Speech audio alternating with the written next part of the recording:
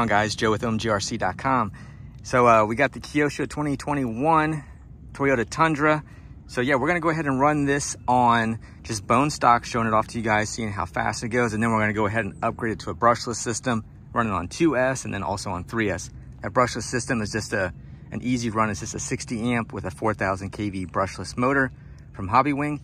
So we'll go ahead and test this out for you guys. So let's get going. Zeroed out on our GPS on miles per hour. So let's go ahead and see how fast it goes bone stock.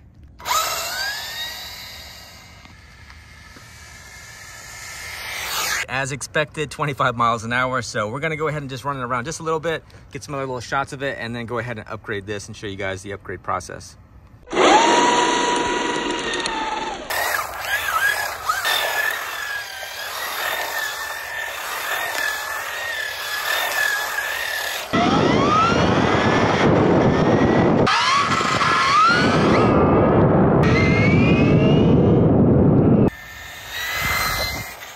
All right, first run, dirty after doing some donuts. So we're gonna clean it up here a bit and then do the upgrade. We have all our gear here to do the little upgrade. So we have the aluminum drive shaft here. We have our easy run as far as our 4,000 kV brushless motor, our 60 amp electronic speed controller, 32 tooth pinion gear, it's 48 pitch. So we got our double stick tape, our tools. Hopefully this will be all we'll need, should be. And we're gonna go ahead and start disassembling this thing, get the drive shaft on, get the motor swapped out, relocate some stuff, so I'll show you guys that step too. I'm gonna go ahead and remove 6 screws here. We got 1 here, 2, 3, 4, 5, and 6. So I'm gonna remove those. That way we'll have access to getting the center drive shaft replaced and also get the motor taken out, and get to, also there's a screw right here that we'll go ahead and remove, that is housing as far as the receiver and also the electronic speed controller. All right, I have all the 6 screws out, so I'm gonna go ahead and remove the cover here, easy peasy. And also just gonna go ahead and remove the 1 screw that just holds this little cover on. So we're gonna put that to the side, that way we can get this motor comes right out. And then also we'll just take the drive shaft out.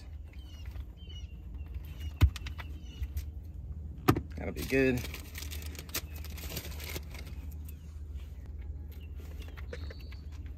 All right, drive shaft's in, easy on that part of it. I'll take the receiver out, also the speed controller.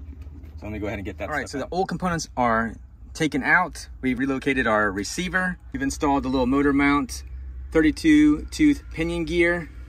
Got that installed, so you can kind of see the way it looks right now. We'll go ahead and put our motor in there. That's really easy, and there's no meshing needed because it already has the screws to the right setting for a 32 tooth pinion gear.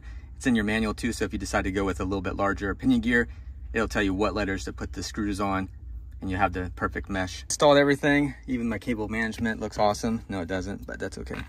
So we're gonna go ahead and put the 6 screws back in here. We'll go ahead and run it on 2S, and then we'll run it on 3S, see how fast it goes. Stay on the ground. Everything's set up, installed. So we'll go ahead and run this on a 2S LiPo 50C discharge Venom pack. So it's a 5,000 milliamp, and again, 2S LiPo. And we'll turn down our dual rate. It's already down quite a bit, but I'm gonna turn it down a little bit more. So that way when we're going fast, this thing doesn't get out of control, or if I move the wheel suddenly, could cause the car to flip over. We don't wanna hurt the body. Everything's installed, 2S LiPo run. We're on 0 miles per hour. So ready to go. We've got our peak speed. So let's go ahead and get started. Let it rip.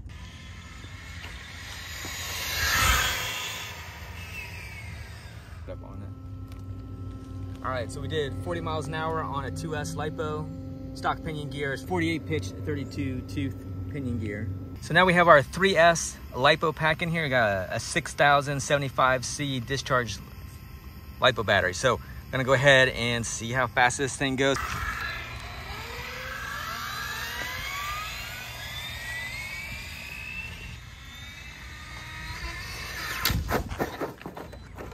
I knew it.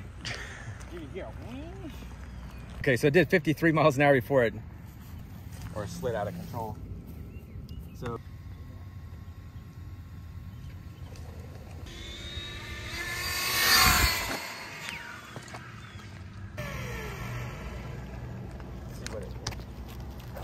all right, it did 59. I'm good.